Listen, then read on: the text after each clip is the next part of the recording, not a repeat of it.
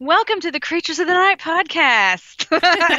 I'm your host, Chris Duncan, and I'm Wendy Duncan. I'm Wendy Duncan. We got married over the weekend. Oh my God, it was a beautiful ceremony. You guys totally should have been there. Where did we get married? Where? Was it New England? Yeah. What part of the U.S. did we get married? Did we do like a what is one of the things called where you put all your money into a spot and you go to an island or whatever? Destination weddings? Yeah. Fuck yes. Do we have a destination wedding? Yes. We went to the Caribbean. Nice. No, totally this time of year, I get married in your neck of the woods, like on the beach. Because it'd be really nice and cool, and then it would be so pretty. Not here. Oh my God. You don't want to be outside. Arizona's good for springtime weddings and fall weddings, I hear. Yes. Yeah. Right now, it's kind of like, I'm not going out there to even check the fucking mail. I don't care. Oh, God. While you're walking, your flesh is melting off of your face. You're like, it's just junk mail anyways.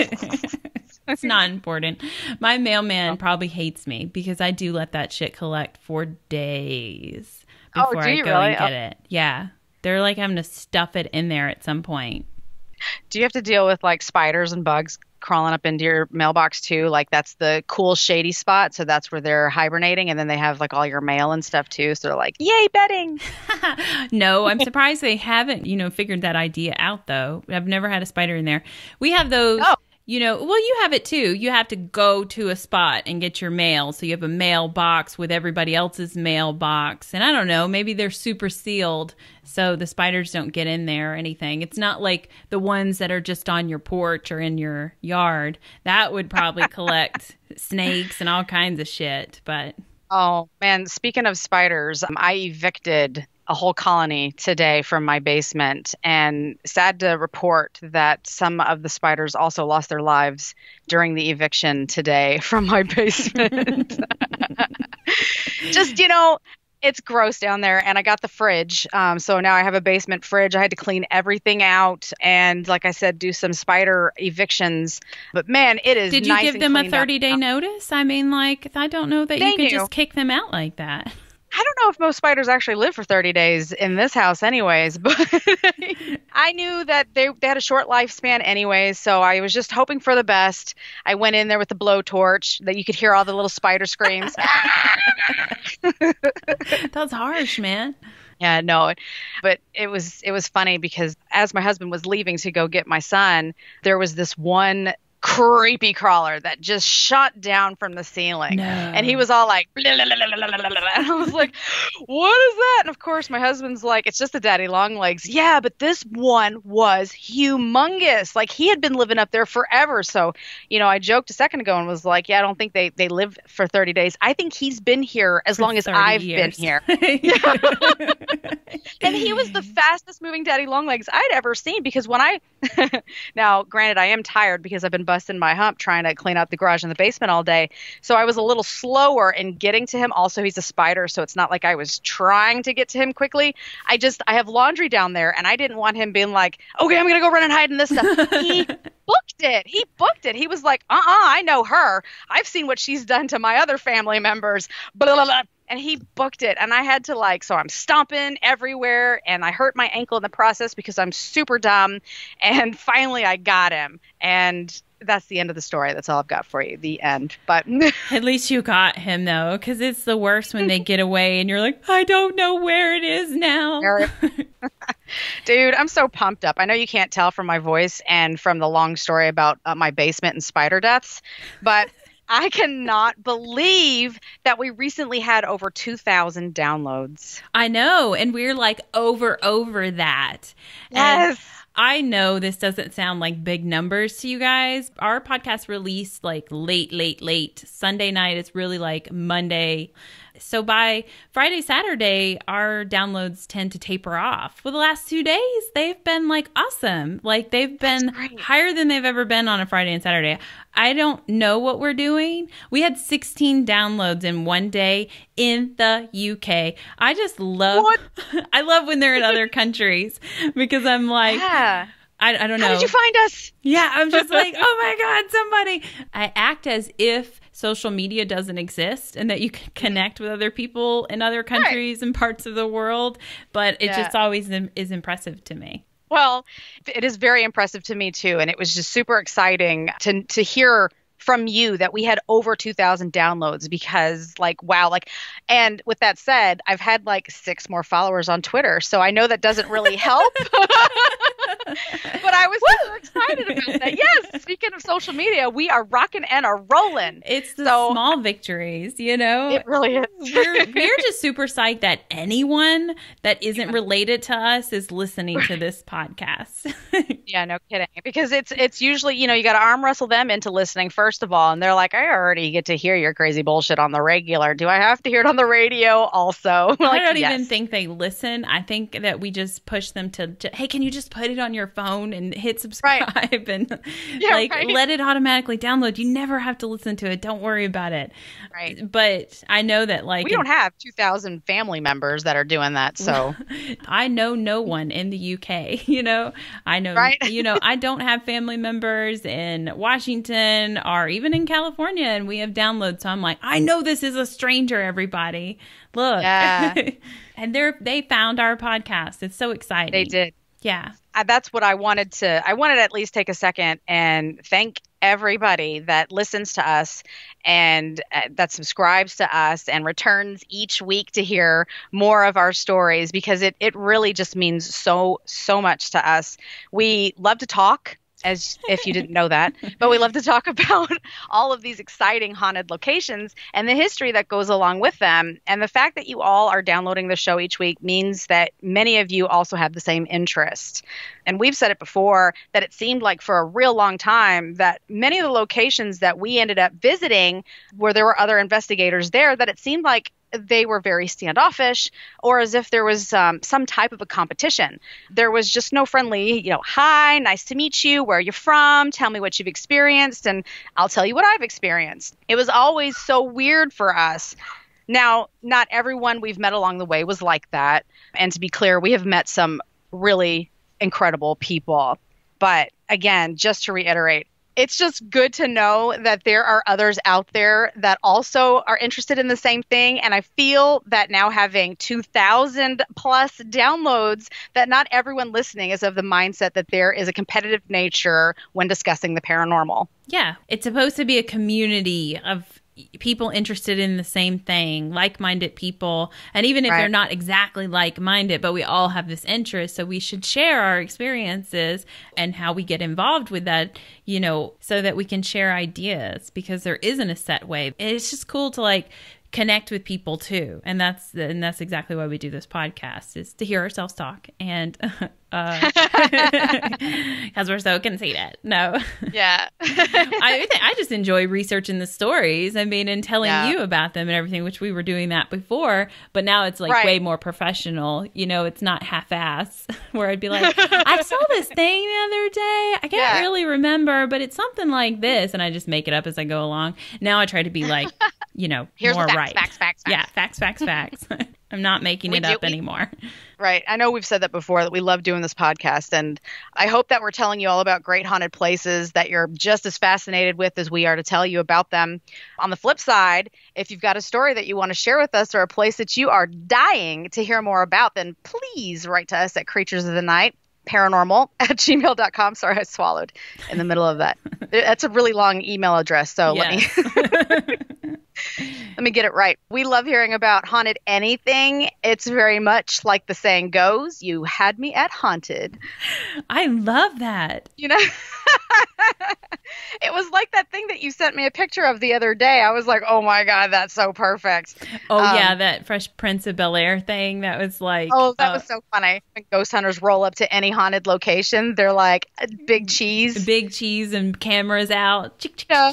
And I just love putting off any of my other important stuff to do, just so that I can read more about the paranormal.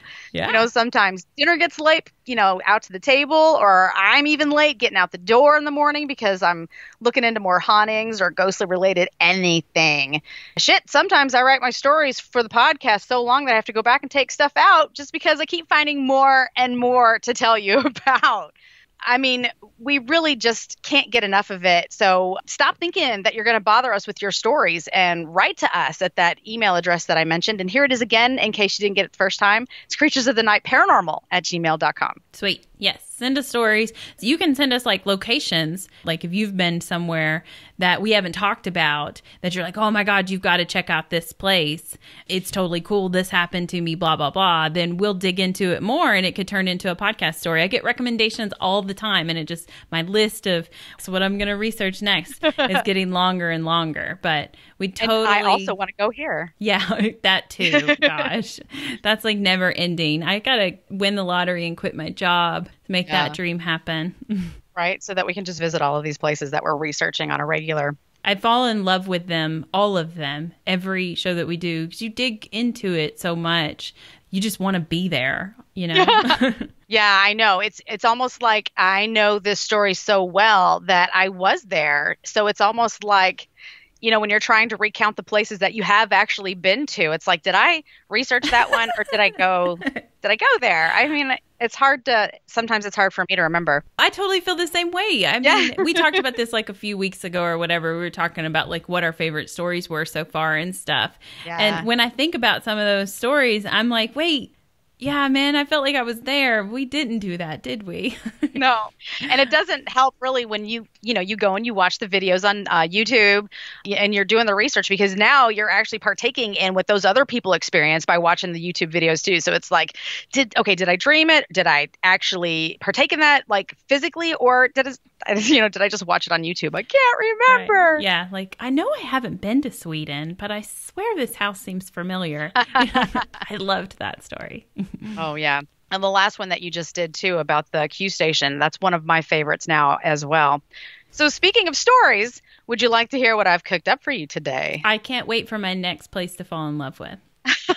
Oh, well, this one, you've kind of already been there. So let's take a little trip down memory lane. I love that. Don't get too excited. Remember back like 2 weeks ago when I said that I had more on the Isles of Shoals? Oh, what the fuck is wrong with me? I should have known. Hold on a second. Don't get too excited. I'm like, well, no, that is fun stories and it's exciting. But it is like I'm acting like, oh my God, I can't wait to hear what she's going to say. Wait, 2 weeks ago you told us what you were going to I guess I expected you to, just go crazy and, a month from now you'll get back to that story. I was actually going to mix it up and be like, no, I just won't do this story because I think that would be funny. But then in like a month or so, I will probably be so over the story because I've already researched it and I've already, in my mind, I've already lived through the whole thing. So I probably would never even tell you guys. So I got to tell you now while it's fresh. Gotcha. Let's do it. All right. So what I ended up saying at the end of that podcast was that I still had much more to tell you, but there was no way that I could have squeezed any more into that episode. But by the end of that show, I still had a whole island left that I needed to tell you about. And this one has a dark story that many New Englanders are already aware of. Though for anyone listening that is in the New England area, I have sprinkled in some goodies for you that you might not be familiar with. So don't bail on us just yet.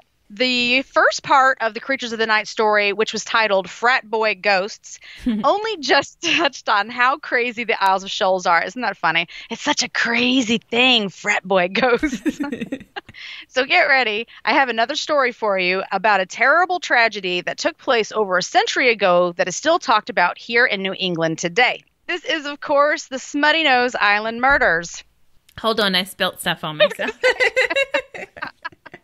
I'd have some response to that if I wasn't wearing my drink. I was going to say, did you like it, or was it so disgusting that you had to spit it right out? It's like, this is No, shit. I just have a hole in the bottom of my lip or something, I guess, with everything that I drink. So yeah, mine's always coffee. That's why I always have to change my clothes like 40 times before I go to work.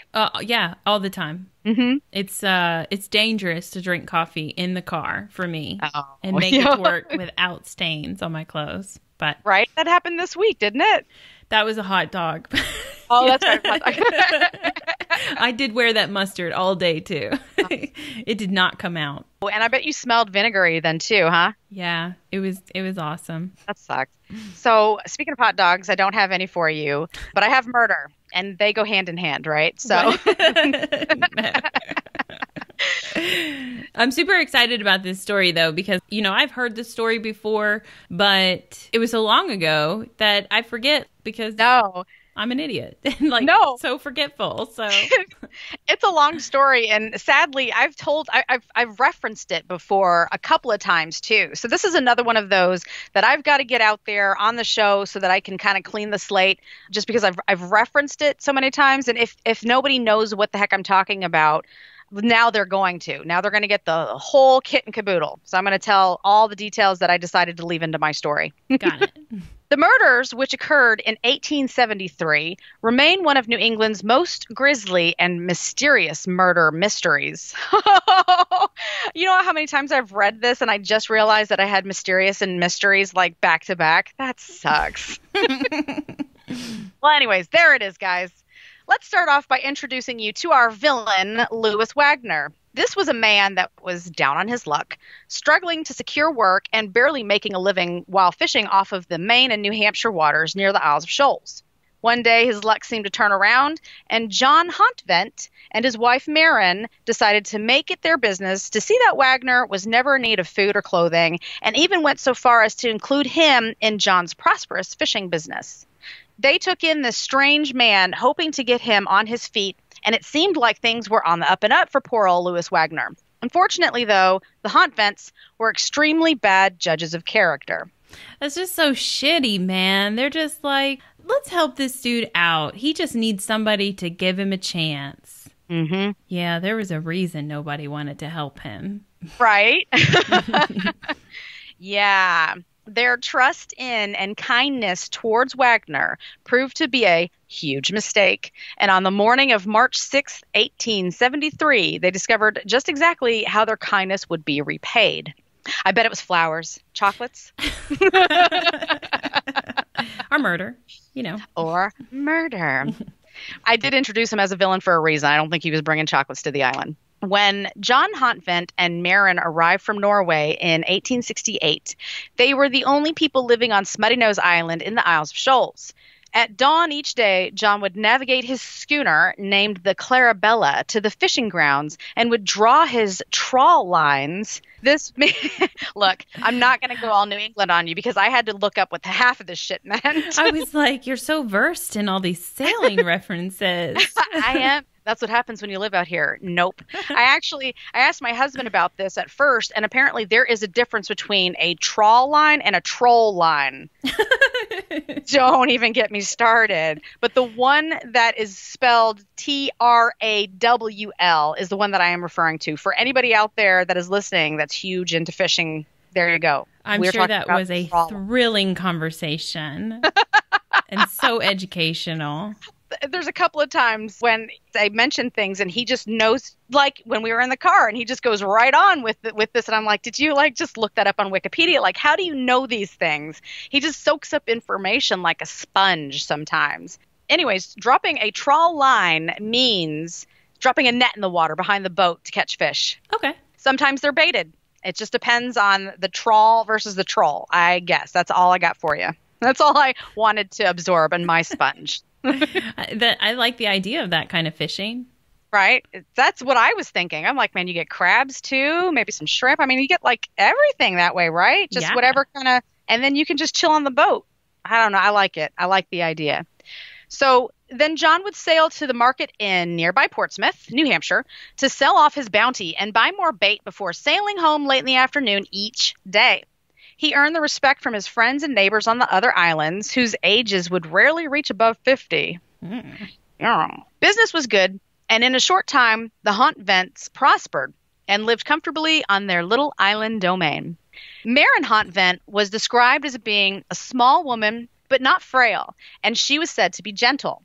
She kept up the house while her husband worked and would apply her decorative touches by using bright paint and paper in their cottage. She always kept the sunny window shelves filled with an assortment of plants. She was like the main hipster of the 1800s. She sounds just so freaking cute to me. I mean, I could just see her. She cherished their small red house, standing in contrast to the run-down fish sheds that were scattered along the rocky ledges of the island. But her only companion while John fished was her small dog, and its name was Renge. Oh, okay. Yeah, and I had to look that one up because, again, they're from Norway, and it's spelled ring with an E on the end. And I'm like, how am I actually supposed to pronounce this? Yeah. So we looked it up, and I even have a note here that it's supposed to be pronounced like stanky. What? No, like, shoo, that's stanky. It's like rangy. That was my best way to remember how to pronounce it. I like it. I like how you work that out for yourself. That seems like a terrible pet name, though, but whatever. I don't know what it means. I wonder if it's like, I don't know, beautiful dog or like best friend. Yeah, it must mean something, or maybe not. Maybe it's just a cool-ass name. I don't know. She just thought it was funky and cute. Yeah, I mean, she was a funky gal, I think, so maybe that's how she worked it out. The Hontvents lived on Smuttynose for about 2 years before Louis Wagner came into their lives. Wagner was a dark, muscular, 28-year-old Prussian, with a thick accent. He seemed friendly enough to the Hontvents, but others didn't quite trust the guy. The dude is like the boyfriend that everyone knows is trouble, except for you for some reason, and you're always having to defend him to your friends. He never spoke of his shrouded past, and some had the impression he was always lurking and listening from the corner of the room, like pretending like he wasn't really listening to your conversation and trying to be all sneaky. But he's, snooping on you. Yeah. Wagner fished alone from Star, Malaga, and Cedar Islands, which are connected to Smuttynose by seawalls and breakwaters. The three became close friends over the 2 years of their acquaintance, basically like family. In May of 1871, Maren's happiness swelled with the arrival of her sister, Karen Christensen, also from Norway. The circumstances of Karen's arrival were somewhat sad, though, because she had recently lost a lover in Norway for whom she continuously mourned. Her sister, Cool Island Chickie, basically moved her out to her place to help her get through this terrible time in her life. Several weeks after she moves in, Karen gets a position as a live-in maid with a family that was living on none other than Appledore Island. So going back to my other episode, the Frat Boy Ghosts episode on Appledore, you not only got your frightening ex-pirate butcher ghost, Philip Babb, but also the cute Laka Waka, By the way, since I'm mentioning it, it might not be that awesome, the Laka Waka is what I mean, since so many people were so terrified of it. But being described as a glowworm, I can't think that it was so terrible. I don't have any stories of it appearing with a knife, only that it was always hanging out near the dead. So what? It's a little emo.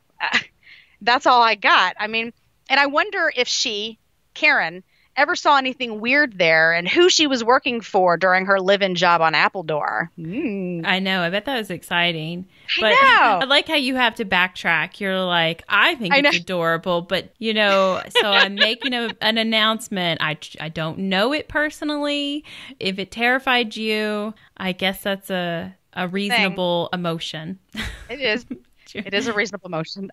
You're just making sure you cover all your bases for how people feel about this cryptid. Exactly. That's exactly where I was going with it. So back to Smuttynose. 1 year passes and John's business continues to grow. So he hired on his super good buddy, Louis Wagner, and this was in June 1872 for anyone that is keeping up with that. Wagner was also given a room in the Hontvents' house, and everything at this point seemed to be great. Louis was basically accepted as a full-fledged member of the family. Unfortunately for everyone, things would soon change for the worse. October of that year, John's brother Matthew came from Norway to live on Smuttynose. At this point, the living quarters at the Hontvents started to get a little tight because not only was Matthew there to stay, but now Maren's brother Ivan Christensen, as well as his wife Annette, all decided that this cool island living was the way to go. And for the time being, all five were now staying at the adorable little cottage belonged to Maren and John. That's a lot of fucking people. It is. Yeah, exactly. Yeah, it's tight. Things were tight there. I wonder how many bathrooms she had. Probably just the one. just the one, like outdoors, probably, Outdoors. or something terrible like that. It's like they had to. I don't think that everybody could have fit in the house, and it's pretty chilly there. So, like, are they tent camping outside? Or are they all just like everybody's on the floor? There's no privacy. That's why you don't hear anybody talking about any children. So they're not getting time for that. That's like I don't watch this show, but I mean, if you recorded that shit, that's what like Big Brother would look like, right? Like when they put them all in that house together and stuff. Yeah. Yeah. That's sitting exactly in a corner bitching about each other. But I think that house was bigger, right? That house is huge. They can actually get away instead of truly just being in the corner and being like, I hate that bitch. Her stew tastes like shit. And she's like, I can hear you. I'm right just across the room. I think you have a very good idea of how small this house was. I'm going to go some more into that here shortly. So, yeah, I think you're dead on. No pun intended, but yeah. Ivan and Matthew went to work for John, and Annette helped Marin keep up the house shit. Louis Wagner stayed on with the haunt vents for 5 weeks after Matthew, Ivan, and Annette arrived. Then he suddenly got hired on as a hand on another fishing schooner called the Addison Gilbert. And then he left Smuttynose in November. Now, we assume from all the stories that the haunt vents felt like they had helped to get Louis back on his feet. But I mean, we don't know all the details surrounding his dismissal either. So what happens next? Oh, the Addison Gilbert wrecks, and Louis is no longer employed and is now reduced to working along the Portsmouth wharves, which I don't exactly know what that means, except that he was broke again. He earned so little at this point that he could barely manage to pay board to the Johnsons, whom now that's who he's living with. By March 1873, he was destitute. His shoes were worn, his clothes tattered, and he was late paying his rent. John, Matthew, and Ivan set sail on the morning of March 5th, 1873. When the trawl lines were in, they planned to sell the catch in Portsmouth and buy bait arriving on the early train from Boston. At sea, they met a neighbor and asked him to stop by Smuttynose and tell the women that the winds had changed in favor of sailing directly to mainland, so they wouldn't be stopping to leave one of the men on the island, as was their custom. And they'd be home later that evening instead. It was late afternoon when the women got the message. They had already prepared supper and decided to keep it hot until the men came home. Karen, now living on Smuttynose, she had left her maid position to take up a seamstress job in Boston, but was visiting with the family before moving. Man, I wish I could have interviewed her. First of all, what was it like living on Appledore? Did you leave because of the crazy haunted shit? And in the 1800s, how the hell did you find out about a seamstress job in Boston while you're living on an island? That is impressive. She's out there in the middle of nowhere. Yeah. And then what? Somebody must have came out to visit and was like, you're really good at that sewing thing over there. I got a job for you. That's the only thing I can think of. And then she's like, cool, sweet. I'll give my month's notice because I have to pack up my bags and move back to my buddy's house for a minute, pack up the rest of their shit, and then I'll see you. I mean, how do you just go? I have no idea how this whole thing played out. There were no phones, there were no resumes, there was no Indeed back then, so it just blowing my mind, the story. Snagajob.com or whatever.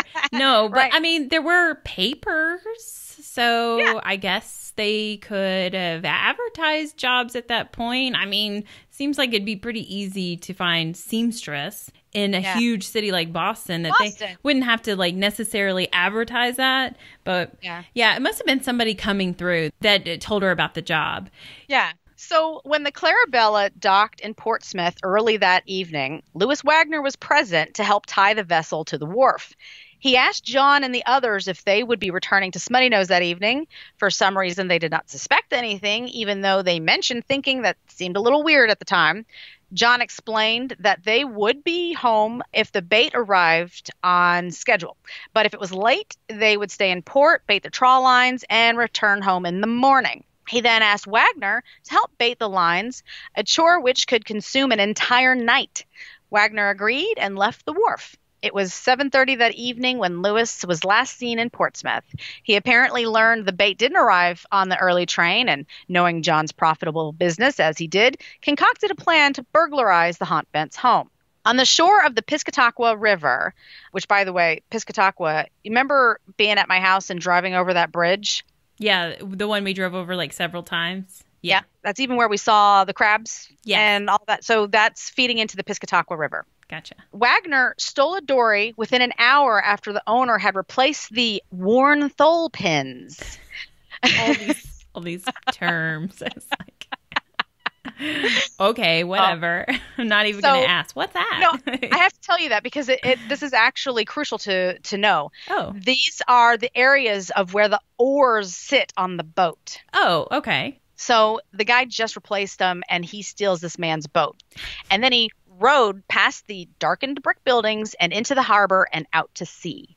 The 12-mile row to the Isles of Shoals was difficult, to say the least, but far from impossible for a skilled oarsman. In fact, John Hotbent made the 3-hour trip alone in a whaling boat dozens of times. About 10 p.m., the 3 women in the Hotbent house decided to no longer wait up. They changed into their nightgowns, and Marin set up a bed for Karen in the kitchen because it was actually warmer there than being upstairs. She and Annette then retired into their adjoining bedroom. By this time, Lewis approached in the dory. But rather than land in the cove where the Clarabella usually would dock, he rowed to the far side of the island and disembarked on the rocky shore because he's super sneaky. Wait, who did he think was going to see him? Like, it's the middle of the fucking night. Right. And it's like, this kind of thing doesn't happen all the time. Nobody else is on this damn island. That's hilarious that he was like, I don't want to get caught. I don't want anyone Caught to see by who? Right. That's funny that you mentioned that because it's like, when you're sneaking into the graveyard at night to go and investigate, you're like, into the shadows we go very slowly because we don't want the cops to kick us out or, arrest us or whatever. But this guy's like the same thing. I've got to go park the boat on the other side of the island just in case, just to be sure, He watches the lone cottage for several hours after the light coming through the windows disappeared. Once he was confident that the women were asleep, he trudged up the slope to the door of the house. He tried the door and found it was not bolted and swung it open easily. In the darkness of the kitchen, he closed the door behind him and jammed a piece of wood into the latch of the bedroom door, which Marin and Annette slept unsuspecting. He intended to accomplish this raid undetected, but at the moment, Ringay started to bark. Did he forget they had a dog? I mean, I think so. Yeah, he did all of these things, and he's just, I don't know. Maybe Ringay is like so small that he's easy to forget about. Maybe he's not like a hound dog that barks all the damn time. I mean, I don't know. How would you forget that someone has this dog? Even small dogs are terrible at barking or whatever. Lexi Mine loves to do it all the time. Yeah, she barked earlier in the episode, and I just kept right on going. She barks all the time. Yeah. I mean, but I was about to say, it's good to see that he was trying not to murder them, but that doesn't make his thievery right. And it's, he's trying to wait until they go to sleep and slip in and out. Not that, like I said, doesn't make him a good person. And he's a dumbass. Why didn't he bring any, bacon or something? This dog should know who he is. Total dumbass. No kidding. Right? Yeah, the dog would know who. Well, so the thing is, let me tell you a little bit more about this. You'll see, even if he had brought bacon, it wouldn't have really mattered. Gotcha. So Ringay started to bark and woke Karen up, who again is sleeping in the kitchen. She suddenly saw the dark figure silhouetted against the window and asked, "John, is that you?" At the same time, Marin also sat up in bed and called out to her sister, "Karen, is something wrong?" Karen, still half asleep, replies, "Oh, John scared me." And with that, Wagner reached for a chair and struck a crippling blow out of the darkness. I'm just saying, he could have got away with it. He could have, yeah, it's John. It's John. Go back to bed. Go back to sleep. Exactly. Yeah, he had plenty of opportunities here to not go through with this, but I don't know. He's dumb. The young woman screamed frantically as Wagner continued his assault. Karen, what's wrong?" Marin shouted as she jumped out of bed and tugged at the door. Karen struggled to her feet as Wagner dealt another crushing blow. Battered and bleeding, she was thrown against the bedroom door, which happened to free the latch. Wagner rushed at her again, swinging, and this time he hit both Marin and Karen. Marin somehow managed to grab her sister during all of this, closing and barricading the door as Lewis tried to force his way in. Petrified, Annette watched the gruesome scene from the corner of the room. She says, Annette, run, hide. This is Marin, basically, as she's bolting the door from the inside. Yeah. Nearly incoherent, Annette clambered out of the window and stood barefoot in the snow. She was frozen with fright. Run, Marin screeched, but it was too late. Wagner had given up trying to enter into the room and left the house. As he approached Annette, his true identity was revealed in the moonlight. She says, Louis, Louis. Marin was able to see all of this through the window, and as Annette stretched out her hands before him, he reached into the woodpile and seized the long handle of the axe. In one swift motion, he raised the instrument high into the starry night and drove the steel blade down into Annette's head. Seeing that Annette could no longer be helped, Marin turned her attention towards saving herself and her sister. She rushed to the bed where Karen was kneeling with her head on the mattress and tried to revive the dazed woman. She begged Karen. She said, Karen, we must run. But the poor young sister was on the verge of fainting and could only manage to say, no, I'm too tired. Meanwhile, Wagner was now returning with the axe. Marin knew that they were both doomed if she stayed together, so she hastily wrapped herself in a heavy skirt, and as Wagner entered the house, she climbed through the window into the bloodied snow with Ringay. So I said earlier, hang on a second, I think there's a reason why even if he brought bacon, it wouldn't have helped. Ringay was in the room with her. So okay. And he just heard a noise. Like, Mm-hmm. Okay. Yeah, like any old dogs. Any dog, yeah. My dogs are not hounds, and they'll do the same damn thing. So. Right. I mean, if he had brought bacon, I think it might have been worse. The dog might have actually like unbolted that door before like, get that bacon. So she expected to find Wagner's boat in the cove and nearly panicked upon finding that it wasn't there. Her first impulse was to hide in the cellar of a vacant building close by, but she realized that Wagner would probably figure out that's where she went. Instead, she ran along the shore to the far side of the island. She passed the cottage with as much distance as she possibly could. At this time, her ears captured the agony of Karen. Shivering and clutching Ringay close, she crawled between two rocks near the water's edge where the pounding waves obliterated all other sounds. At the house, Karen was trying to escape through a window when Wagner burst into the room. He swung the axe widely. First he hits her, then he misses, then he broke the handle on the windowsill. At this point, Wagner wraps a handkerchief around Karen's throat and strangles her to death. What's the point? It didn't seem like she had a good outcome coming her way anyways. I just think he's really dumb because he's using his energy in the wrong place, it seems like. This dude he just totally messed himself up from the get-go. He was already broken. Everyone know it. When he was caught coming into the house, he could have just been like, look, I'm so sorry. Can I just stay here the night? Instead of murdering everybody. Yeah, he totally could have made an excuse. Like, John sent me out here to check on you girls or whatever. Right. I mean, he's a part of the family. So unless, like you said, you don't know why he really moved out, maybe they did part on kind of bad terms that made it suspicious. I still think he could have played it off. The girls, they would have been too scared to really question it, too. Yeah, I mean. So now Wagner's a little freaked out because Marin is nowhere to be found. His bloody footprints were left all over the snow and showed that he had searched in circles looking for her. Ooh, what a creep. He went back to the house and dragged Annette's body by the feet into the kitchen. Exhausted, he then brews a pot of tea, leaving... This guy's the dumbest motherfucker that ever lived. I mean, that's all there is to it. He's got to build his strength back up. I don't know. He's like, man, I'm tired. I need some caffeine. Well, okay, so I was about to say he apparently doesn't wash his hands. I don't know what the sink situation was like in the 1800s. He probably would have had to go and pump some water. I mean, he was doing laps out on the island. He had plenty of time to do that, but he left bloodstains on the handle of the teapot. I mean, back then they didn't like fingerprint and footprint and stuff like that all that successfully. Right. So, I mean, I guess he doesn't think those things maybe matter. But who wants that shit in their tea? I mean... It's your own blood. I mean, no, I think the bloodstains were from the ladies. Oh gosh, I'm so dumb. I didn't even think about like blood splatter and all of that. You know, but back to the boat thing just real quick. Now I'm starting to wonder if he didn't park where he was supposed to or he normally does because he didn't want to give them an easy out.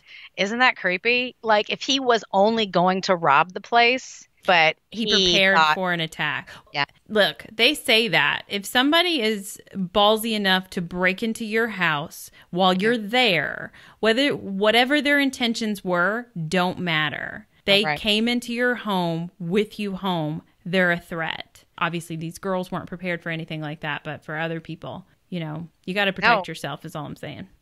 I can totally understand that because they're on an island, so they wouldn't have expected clearly because the front door was left unlocked. Yeah. They didn't expect anything like this to happen. So on top of the pot of tea that he decided to brew, he also ate some food that he brought with him. He used a plate, a knife, and a fork from the hot vents kitchen because he was parched, I suppose. After ransacking the house and finding only $15. Whoa. That's such... it's just the shittiest part of the whole story. I mean, there's a lot of shitty parts here, but it's like they lost their lives for nothing. And then here's the cherry on top of the shit pile, $15. That's just, it's but awful. You know what? That's what he fucking deserves. Like it to be. Oh, he got more. Yes. But I hope in that time when he was like realizing he just went through all of this and this is all you gained from it. Right. It's hard to say. I can't interview him either. He left Annette's body on the floor beside a clock that had been knocked off the mantle in the struggle, which had stopped at 7 minutes past 1. It was almost 8 the next morning before Marin left her hiding spot, and unable to get the attention of workmen on a neighboring island, she staggered on frozen feet across the breakwater connecting Smuttynose and Malaga and waved her arms at the children of... and I apologize, I know I'm going to butcher this man's name. Jorg Ingerbredsden. That's the best I got. But his children were playing outside of their home on Appledore. Once alerted, Jorg rode the quarter mile to Marin's rescue. He returned her to the care of his wife, then gathered men with guns to search Smuttynose. When the party landed on the small island, they discovered the terrible truth of what had happened. Later that afternoon, John and others alerted the authorities, and word of the tragic assault spread fast. A description of Louis Wagner was telegraphed to police throughout the coastal states, and the evening editions were filled with all the gory details. Of course they were. 2 men, both of whom knew Wagner and were sure of the description, informed police that they had seen Wagner in Newcastle about 6 o'clock that morning. The stolen dory was also found in Newcastle near a place called Devil's Den. The new thole pins, remember I mentioned them, that they had just been replaced by the owner. The new thole pins were worn almost a quarter of an inch. He was booking it. Yeah, he was like really. I mean, they were smoking. After returning to the Johnsons, where he changed some of his clothes, Wagner had caught a 9 a.m. train for Boston. That evening, Boston police found him, and Wagner did not resist when arrested. The next day, Wagner was transferred from jail to the Boston Depot for a trip back to Portsmouth, followed by a crowd of more than 500 pissed-off folks. Fuck yeah. You know? I definitely would have been in that little army of 500 people. At each depot along the route, the train was met by outraged citizens demanding his immediate demise.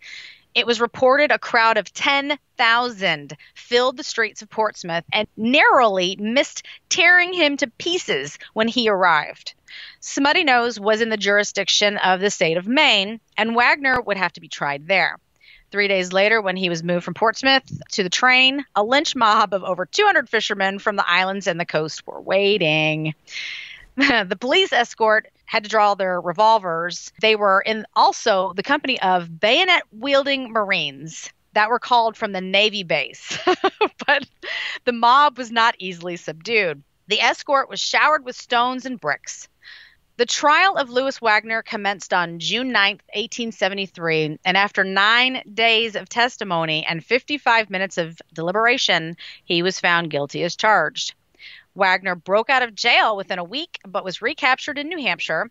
And on June 25th, 1875, 27 months after the crime, Wagner was led into a yard of the state prison in Thomaston, Maine, and was hanged. Now, there is actually some speculation that it really wasn't him, but everything else that I've read online says it was clearly him. So, I mean, I wasn't there. The ladies, two of them died in the process. He was identified by one of them that had shouted his name, who eventually died, and the other one who saw him by moonlight. But of all of the people that they knew, he was the most likely of the suspects. Also, he was also identified by Marin, who survived. So again, there is some conjecture that says he was innocently hung. But again, I wasn't there, so I don't have more on that. I call bullshit. I think that somebody's just trying to give a different, just trying to spice it up, but being like, ooh, maybe they were wrong. Yeah. There was this murderer going around or something like that. I mean, all of it lines up and makes sense. He knew how their home was set up and everything, and he knew that they were there by themselves, and one of the women ID'd him, So, I mean, would they just have pulled that out of their ass, because maybe they were mad at him or something? It doesn't seem right. They had tried to help him for so long. I don't think they'd accuse him of murder if they were mad at him or not. We don't even know. We just kind of made that up. They probably just kicked him out because they were like, our family's living here now. You got to grow up and be on your own. Right? Go find some other. Yeah, exactly. Yeah. I'm on board with that. I think that it was him. He was identified by Marin. Marin held steady to her story. She never wavered. Basically, she identified him. I think that it was the times people were like, oh, she was shooken up. She doesn't know what she's talking about, that sort of bullshit. But again, I think that they made the right decision. They got the right man. It is kind of funny that they took 55 minutes to deliberate about it. I mean, were they just hungry and it was lunch break, and so they, it's like what took so long? I mean, it seems like it's kind of cut and dry, but okay. So maybe there was a little more information. Maybe he had a really good lawyer that put some doubt in people's minds, but I don't know. I think they got the right guy. I think you're right. I think that back then, if they didn't deliberate for more than 30 minutes and they didn't get paid for the full day or something like that, so they're like, all right, let's just go for broke here. Let's go a whole 55 minutes. Let's do this. Let's play. And they all played tic-tac-toe in the meantime. I mean, he's guilty. He stole a boat. He ran off. He let the police take him without any question. I mean, yeah. Right. And a lot of the facts that I'm giving you here, too, about him changing his clothes and hopping a train to Boston, I mean, that was all from the trial. So, I mean, why did he suddenly do that if he was destitute? Where did he get the fucking $15 to do that? He decided to move out of town the very night that people he knew died. Right. And close like family members. So, yeah it's pretty much... like I said, I feel like they got the right guy here. I had to give you that because it is out there. And if you go fact checking me, you'll find that when you come across the story. Oh, and I was intending on doing that. I know. I have to. I believe everything you tell me. So Marin and John Hontvent were never to live on the Isles of Shoals again. They moved to Portsmouth, where John continued working as a fisherman. However, visitors to the island have reported hearing what they claim to be sounds of women screaming. Some of the sounds of screaming have been traced right to an island cave, which happens to be the location where Marin took cover during this horrific night. Even though she survived the attack, many think that she is continuously playing out the terrifying events that caused so much tragedy in her life. According to many others, Karen, Annette, and even Louis Wagner all haunt the island as well. Can you imagine? I don't want to be stuck on that island with that guy. That sucks. No, that always sucks when you hear about that. That's not where the killer died or anything, but he apparently he's left an imprint on that place, and so then he's still around. Right. So it might be residual because, like I said, Marin didn't even die there, but there is screaming coming from where she basically hid from him. So it's it's replaying that memory constantly. And I think tragic. It's possible, though. I mean, here we go, making up stories. But I mean, had you lived through something like that and experienced it, and then you found this cave to and this is the only place you can hide, and you're just either waiting for this guy to find you and kill you, or you're living with the fact that you just watched people very close to you get murdered. I mean, Marin could have been in the cave crying. You know what I mean? Yeah, crying and upset and all. Those could be all her. Yeah, she just heard her sister basically dying. Yeah. I'm a noisy crier when I'm really upset. Me too. So. Oh, yeah. Ugly crying and snorting and everything. I totally. So among them may also be a spirit referred to as Lady Ghost. She was the subject of a 1992 children's novel titled Lady Ghosts of the Isles of Shoals. Yeah. Why didn't my mom give me that book? I know, right? Look, Audible came around and it was like, hey, it's time for you to get a new book. I was like, is this available? Nope. I'm like, why not? It's a children's book. I can totally get through that in a couple of days at least. But it seemed like a cute one. She's sometimes seen as a milky figure, but more often is heard whispering the words, he will return. She is sometimes also heard on Appledore. Many think she is the spirit of one of Blackbeard's wives. But as someone who loves to read way too deeply into things, this milky ghost sort of reminds me of the sister Karen. And possibly the words heard by many as he will return, maybe she's referring to her lost lover that she had mourned, or the murderer, Louis Wagner. Or even more twisted, could this have been her last dying thought and thinking that one of the men or her sister's own husband would return soon and hopefully end the madness that she was being put through? I don't know. Again, I'm just speculating. But yes, the lady ghost is there, and often you will hear, he will return. I think they're all good possibilities. I know, right? It's just like, can I please get there? You can actually get to Smuttynose, but it's one of those situations where you got to know a guy who knows a guy, or you got to steal a dory from some guy in Piscataqua, row over there. And I don't think I've got the strength to do that, but it's not one of those islands that the charter will take you to. Because like I said before, the charter only takes you to Star Island. That's the one with the hotel, the Oceanic Hotel. The other islands, some of them I've said before too, are privately owned. This one, it's just not one of those that you can get to unless you've got a boat and you know a guy. I'd have to know a guy because like if you stole one of those little boats and then there's like bigger boats on the water, I would get like so nervous every time. Like, oh, I know the sea monster's going to get me if I fall out of this boat. I definitely do not have the bravery to get in a boat anyways. That's like a boat for one and start rowing across the ocean to get to an island. That is not my thing. No. Nope. No. I will trust whoever I paid on the charter to get me safely to that side. A big boat. Yes. The final resting place for Karen Christensen and Annette can be found at the South Street Cemetery in Portsmouth, New Hampshire, and as a pair of matching adjacent tombstones which bear the nearly illegible epitaph, a sudden death, a striking call, a warning voice that speaks to all be prepared to die. That's kind of dark, though. It is kind of dark. It's also sad. You know, they were young. They had their full lives ahead of them. You know, Annette was already married to Marin and Karen's brother, but she seemed to be like getting into this whole island living. And then Karen was about to go off to Boston and be this whole seamstress thing. So it's basically letting you know that life is short. You know, there's nothing that can be done in that situation when it's your turn to go. Mm-hmm. So It is sad. They're there in the South Street Cemetery in Portsmouth, which is allegedly a haunted cemetery. So this brings me to my next haunted location that I couldn't skip in telling you because, of course, it's the South Street Cemetery. Now, the South Street Cemetery, which is a tongue twister for me if you couldn't tell already, it isn't the official name of this location, but it's how it's most commonly known in the area. This lovely, slightly eerie cemetery is at the intersection of South Street and Sagamore Avenue, hence the name, South Street Cemetery, and is just a stone's throw away from downtown Portsmouth, New Hampshire, and I highly recommend visiting this immense location prior to your trip out to Smuttynose. Like I said, if you know a guy who knows a guy. And not only to pay your respects to the two ladies that tragically lost their lives on that horrific night in 1873, but also because this place is oozing with coolness and paranormal activity. It's a beautiful cemetery. Oh, and it's massive. Mm-hmm. And it took me forever to find where Karen and Annette were buried.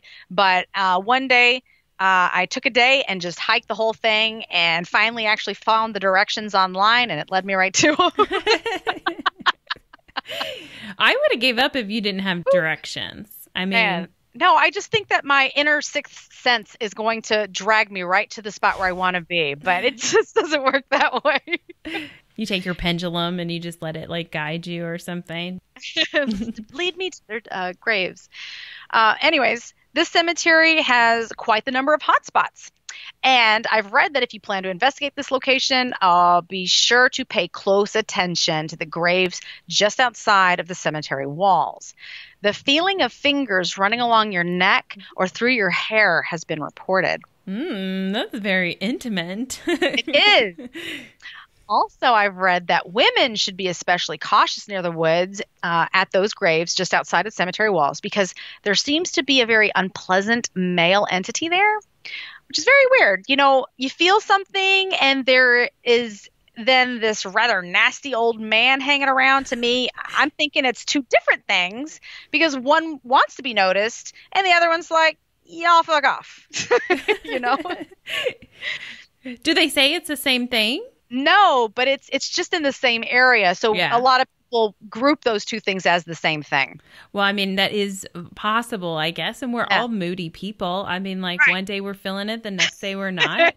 I get it. It seems like it's two separate things, though. Yeah, because like it seems like one is very inviting and almost like, hey, I'm over here, you know, and then all of a sudden it's creepy old guy coming up. Yeah, well, unless he is like getting even more aggressive, and that's not him just trying to run his fingers through your hair. That's him like trying to grab the back of your head or something, Right. you know? Oh. It's like very violent, you know? He's trying so hard to grab your I hair. know, he just And hasn't figured it out.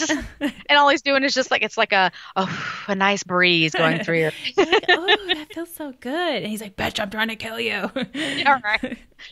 Oh, and speaking of negative things, there is also there's also a crypt that tends to give off very bad feelings. This one is near the smaller entrance on the far side of the cemetery. The actual history of the cemetery provides an interesting explanation for why its apparent hotspots are so active. Research has revealed that at the elevated spot in the cemetery is where the gallows once stood in the 1700s. The earliest gallows being a hanging tree, where two early executions, including Penelope Henry and Sarah Simpson, took place in 1739.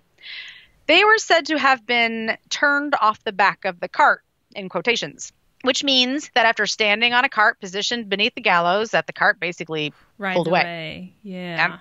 Leaving them kind of hanging. So one of the most well-known stories of that type of hanging was Ruth Blay. She was a 25-year-old unmarried school teacher. She was convicted of concealing the death of a newborn, which was later to have said, this one is just, if you weren't pissed off earlier, this one's really going to piss you off. She was convicted of concealing the death of a newborn, which was later said to have been a stillborn. According to the charges, Miss Blay had buried the infant beneath loose floorboards in her schoolroom. The corpse, wrapped in a cloak, was discovered by 5-year-old Betsy Pettingill and some of her friends. Ruth Blay was immediately apprehended, and the young school teacher's trial was rushed, given an extremely harsh sentence, even though the people of Portsmouth came to her defense. Numerous briefs were filed with the courts requesting a reprieve for Miss Blay. Just one chance remained for her pardon on December 30th, 1768, the day that her execution was scheduled. But the sheriff decided not to wait. In fact, he changed the time of her hanging to an hour earlier than planned so that he wouldn't be late for dinner that evening. And that is documented, guys. He did not want to be late for dinner. According to the legend recorded by journalist C.W. Brewster in the mid-1800s, and I quote, "As Ruth was carried through the streets, her shrieks filled the air. She was dressed in silk and was driven under the gallows in a cart. The crowd shouted angrily as High Sheriff Thomas Packer hastily positioned the cart beneath the gallows. He looped the noose around Ruth's neck and then, with a quick command to the horses, drove the cart away, leaving the young woman's body swinging from the rope. Sheriff Packer did not stop to look back. Instead, he drove the cart to arrive home in time for his meal. He was apparently unaware that, as he drove away, a rider had arrived at the gallows with an urgent letter. A stay of execution had been issued by the royal governor of New Hampshire, but it arrived minutes after Miss Blay's death." He must have been having fish for dinner because that doesn't keep very well. It doesn't reheat well either. So, I mean, like, I kind of get that he's like, my wife said dinner's going to be ready at 5. I got to get home. It's not going to be good later. How would you reheat it in the 1700s anyways? It's no, I don't even like reheating it now. I'm not, seafood, like, I don't know why shrimp and that kind of, well, just shrimp really is kind of okay to me, but I'll eat that cold. But not fish. So maybe that's what was going on.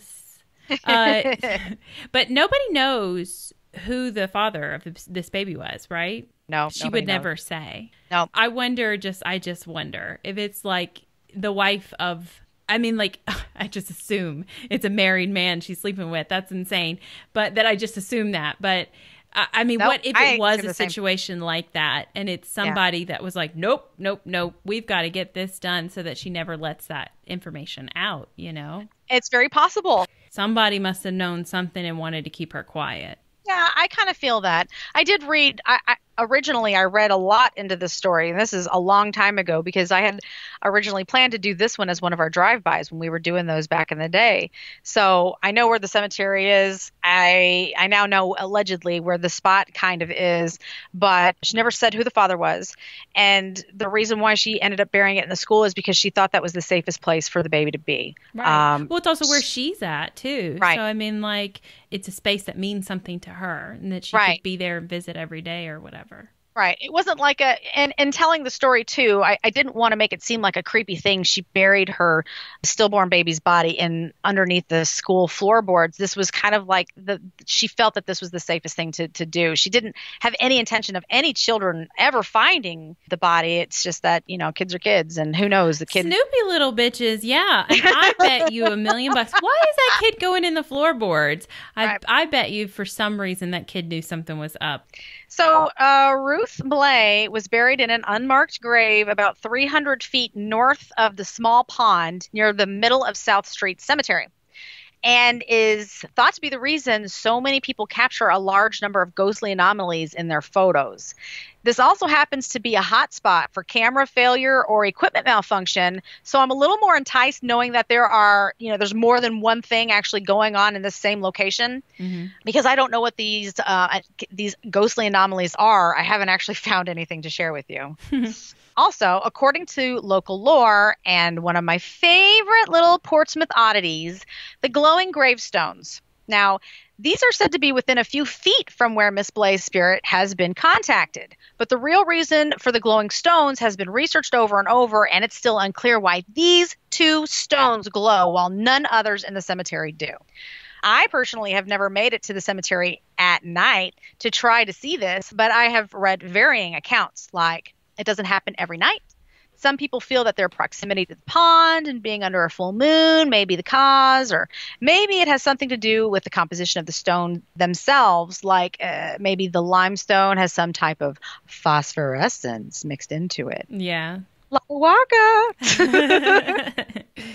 Whatever the reason may be, it's an exciting phenomenon at a big, huge old cemetery that has reports of ghostly activity nearby. Now, for just a smidgen of history on the cemetery, and I saved this one for the end for a reason. Back in the 1850s, it was agreed with a man by the name of Goodman William Cotton to make the original cemetery. So, South Street Cemetery is actually at least 5 cemeteries. You've got Cotton Burial Ground, Elmwood Cemetery, Proprietors Burial Ground, Harmony Grove, and Sagamore Cemetery. Now you see why it's just called South Street Cemetery. Right. Anyways, the first record for Cotton Burial Ground appeared in June of 1671. So Cotton was hired to fence the town's land and cut down the trees and the bushes, basically to clear it all out. For doing so, he was allowed to use the land for feeding his pasture for 20 years. How about that for some payment? Your cows will never go hungry. At the same time, this land was to be used as a training field and, of course, to bury the deceased. So here you go. Many visitors have reportedly spotted ghostly soldiers marching along the eastern end of the cemetery. That's it. That's all I got for you.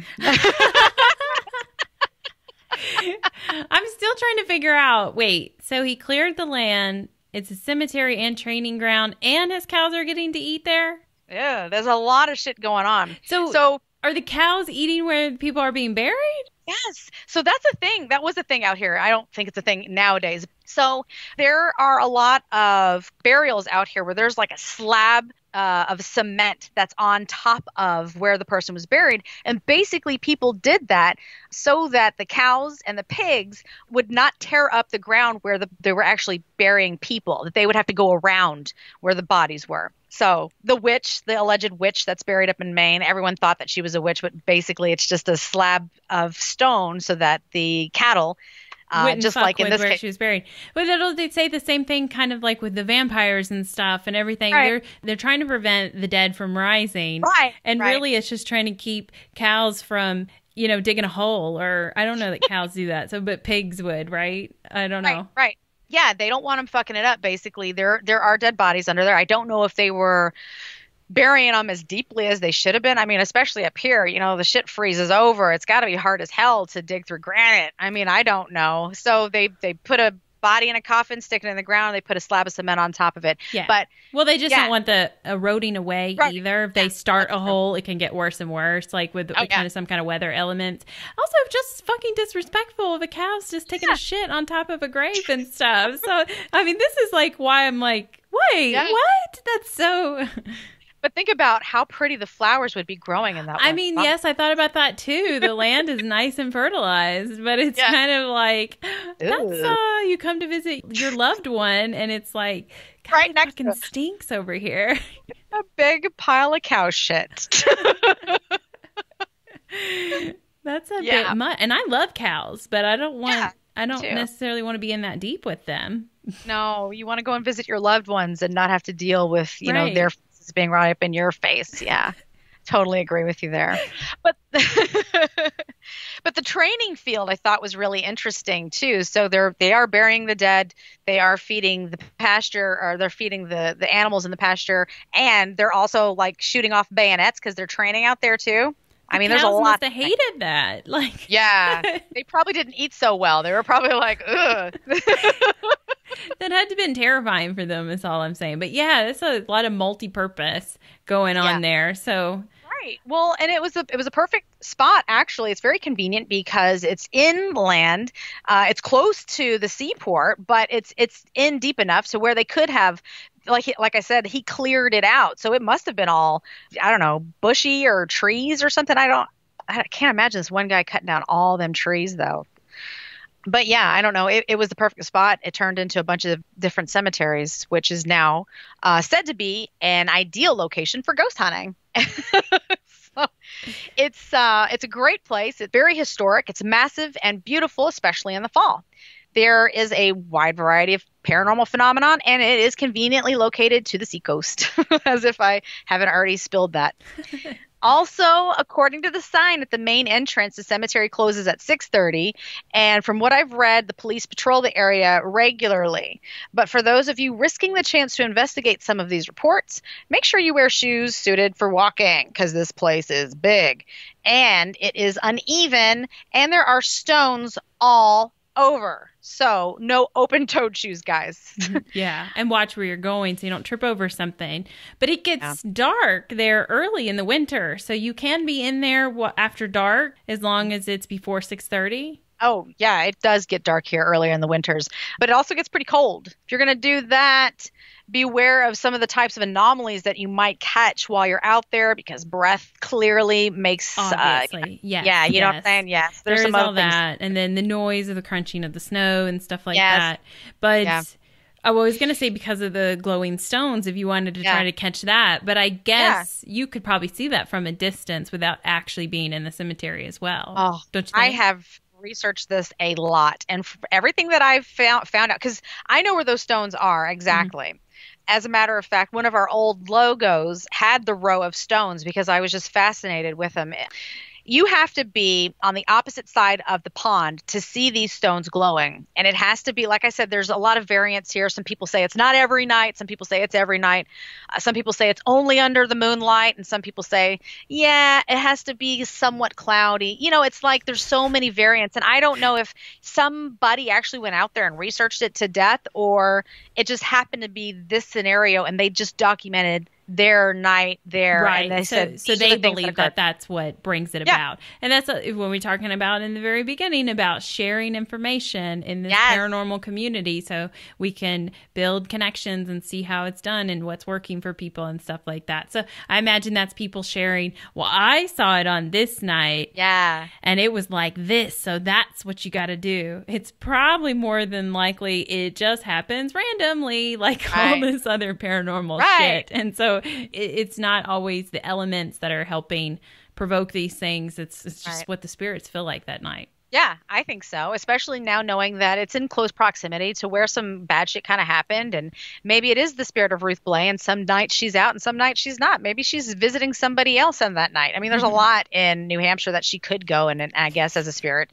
wander around and do. I mean, I would. But anyways, if you're planning on communicating with the spirits here, there, or anywhere, then why not head over to our shop at creaturesofthenightparanormal.com.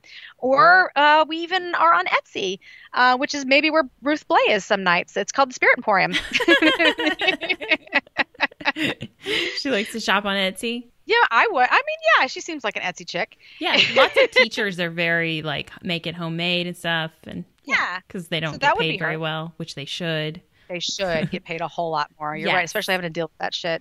But yeah, come and visit us and get yourself some things that will help you with your paranormal investigation, as well as protect you from some things that might try to do more than just communicate with you. And please let us know what you thought about this episode by writing to us at creaturesofthenightparanormal@gmail.com, or by visiting any of our forms of social media. And get ready for this list. It's COTN Paranormal on Facebook and Twitter, and COTN_paranormal on Instagram. There will be pictures going up this week, and you can like, comment on, share, or just talk about them secretly if you need to. We'd prefer if you talk to us about it. But if you want to just talk amongst yourself, spread the word, ask other people to listen to our podcast, you know, I'm not begging here. I'm just suggesting. That's right. Don't forget to like and subscribe and review and comment. And like I said way earlier, like several hours ago in this podcast, we want to hear your stories. So write to us. We would love to share them too. Or if you don't want us talking about them, then just let us know. Hey, this is my story. I'm telling you because you guys won't stop begging, but don't share it. That's cool. That's odd, but yeah, that's cool. I don't know why you're so stingy, but whatever. I guess they would be sharing it with us. That's pretty nice. That's cool. Right. Yeah. And then it can be our secret altogether. But yeah, that's it. That's all I got for you, because I had to save all the rest of us for some other story that I'll put together. Well, it's a lot of information. I mean, like, you can go on about New England haunts, like, until this whole podcast could just be about the shit that's haunted in your area. Yeah, that's true. I mean, like, there's just so many stories. Like I was saying earlier, people can give us suggestions on places, and like some people I know have done that, and it's like, I'm gonna get to it, man, I promise. So that I keep finding this other shit, and there's just, it's amazing. There's so many locations, but like, you can go on and on forever about that area, because every time I come up there to visit you, that's what it's like. It's like we're in the car and it's like, that's haunted, that's haunted. Right. There's a cemetery, we're at Walmart, there's a cemetery in the parking lot. I mean, like, next to the Dunkin Donuts. Yeah. They're everywhere. Yeah. We were driving through this little town today as I was like drooling over all the houses, and I'm like, I want to live there, want to live there.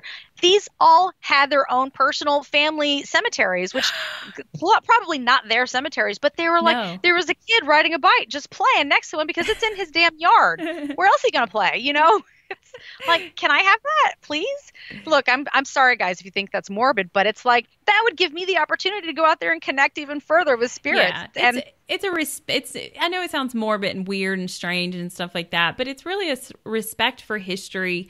And, we've seen personally that it's possible to speak to the other side. And so the idea of having that right in our backyard to test that out and keep working on it, it's amazing when it does happen.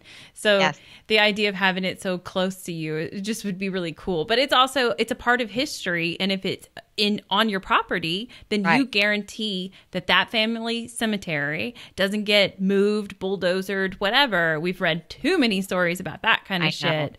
So you would have the chance to honor those people and help preserve it, because we have a respect for life. I know it doesn't sound like we do. I know, right? But we totally do. The giggles and the excitement of dead people, it's not what you think it is, I promise. And if you're listening to this podcast, I think you get that, because you're into the same thing. Yeah, 100%. You're one of the 2,000 plus downloads that we've had. So I got it right that time, right? Yes. But thanks for sharing that, because, I love hearing about these stories. It's just, it's so cool. All right. Well, join us again next week for another haunting tale. Amazing haunted story. I'm not good at this whole exit or intro thing. Wrapping the shit up. Yeah. Then we'll just say bye. Thanks so much. Yeah. Bye. Bye.